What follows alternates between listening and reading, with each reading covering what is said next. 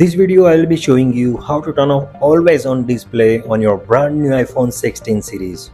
Before turning on always on display, it looks like this on my iPhone 16 Pro.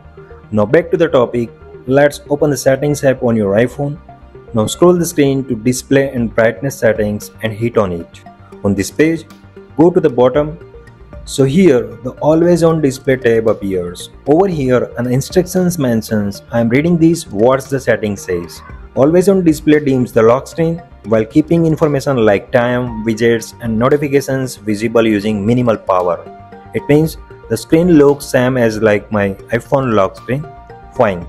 Go to the next screen and turn the toggle green next to always on display. You can see two more settings inside the always on display settings on your iPhone 16 series.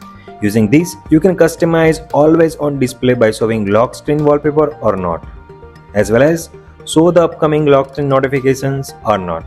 This means you can keep your lock screen clutter free. Let's see one example. I turn off wallpaper toggle, so let's check how to the lock screen style is.